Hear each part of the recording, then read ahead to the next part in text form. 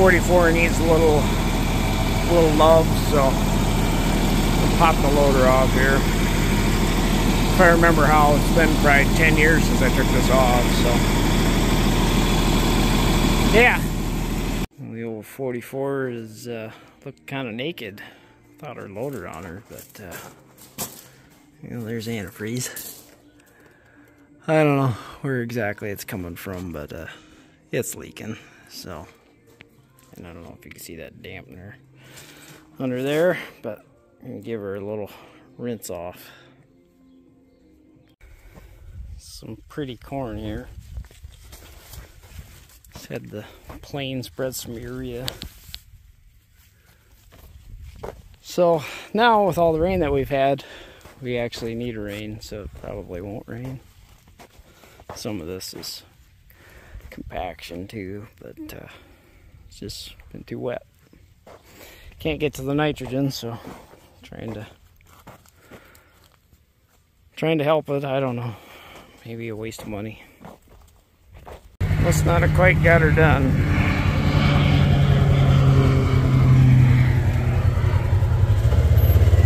I thought they did that awfully fast,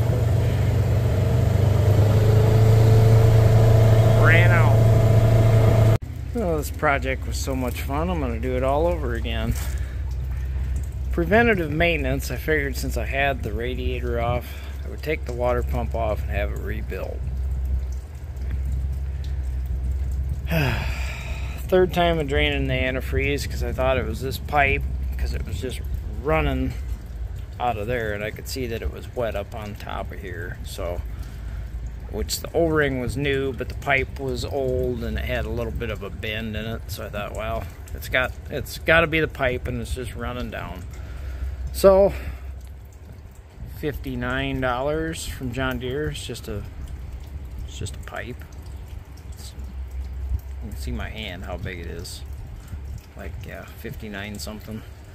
But anyways, put the pipe on, put it back together, fill it full of antifreeze, running out of the center of it. So obviously a bad seal or something got damaged putting it together. I don't know. I took it to John Deere to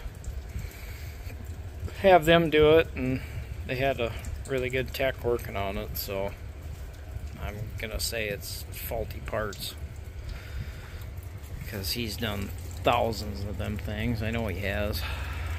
So a little disheartening, but yeah, I didn't want to take the water pump off with the radiator on, but I might end up having to do it anyways because I really don't want to take this back out again. So after a grueling battle with putting the radiator in that, the radiator wasn't bad, it was the water pump that was the disaster. Put the loader back on it.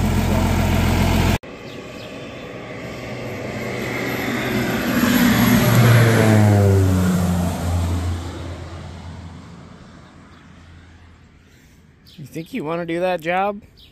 No. Be a little sketchy, I think.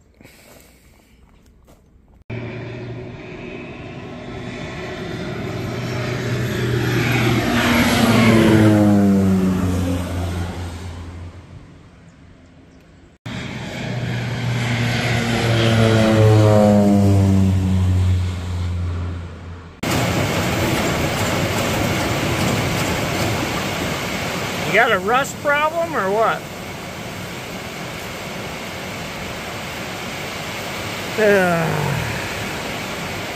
Rust, salt, fun. Things I get into.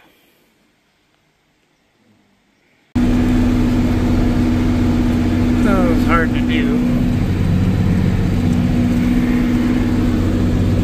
Spraying some fungicide, insecticide on some beans.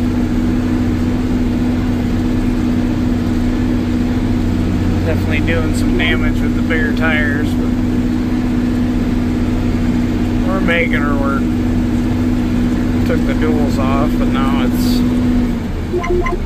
not all that stable.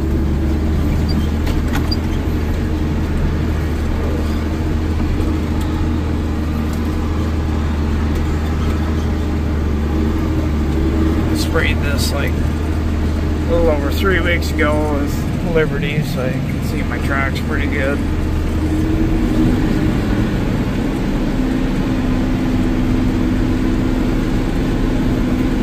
Come on, baby. Catch up.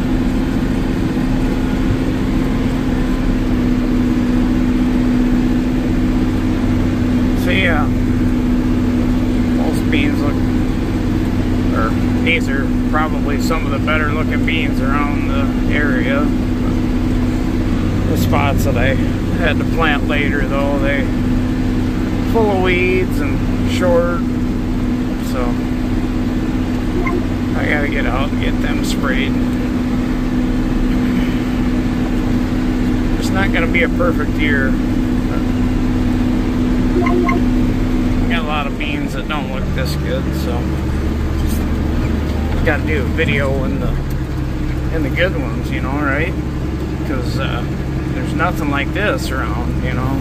Oh wait, it's like half the crop full of water hemp, even though it was just sprayed 3 weeks ago or whatever. Well, I sprayed these replants with Liberty with the four-wheeler the other day. Really yellowed them up, but some of them water hemp don't look 100% gone either, so oh well, huh? Some pheasants flying around. That's nice to see. But there is some good beans out in this field, so hard to say if they'll do good or not. Well, they look like, where they're good, they're really, really good. It's just, where you got this stuff, it's not very good. Looks like I should have made it all the way over here and sprayed. I got a bunch of water hemp. That's nice. Anyhow,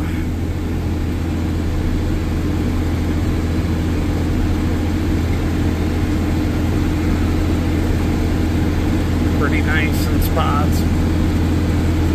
So how much of this is it gonna take to make up for that stuff? I guess that's the biggest question. So don't know. Guess we'll find out. Well, this field was planted, I believe, on the 25th of April. And they really don't have the road shaded in, so obviously that doesn't equate to yield. So I think the nodes are pretty close together on these, so I don't know. I just find it interesting that other field that I showed you, they were planted for sure 2 weeks, if not longer, after these. So I don't know if anybody knows anything about these, but the flashers on this 4960 do not work. 2 years ago I replaced the fuse panel because there was one side that wasn't working, and it was the fuse, like where the fuse attaches, it was rotted out. So that is not the problem. I know it's not because it's new. I replaced the switch and I replaced the turn signal thing up here, but the flashers do not work at all. I can turn them on, nothing. But when I turn them on, these indicators come on.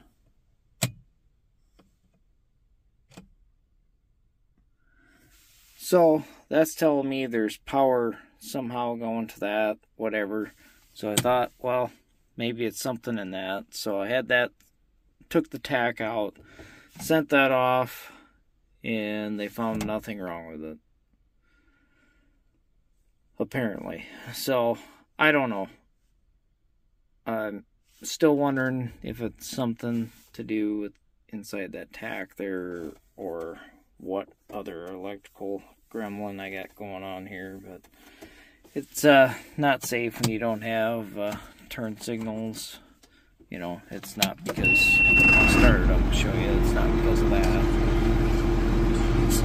Still don't work. No turn signals. Nothing on the dash. Nothing outside. So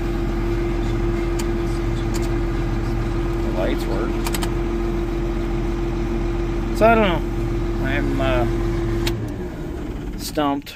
I really don't want to replace that because it's going to screw up my hours, obviously. And then that tack from John Deere is like $3,000. So, but I want to make sure that that for sure is the problem before I spend the $3,000. So, anyways, if anybody's got any ideas, I can't seem to find any information, and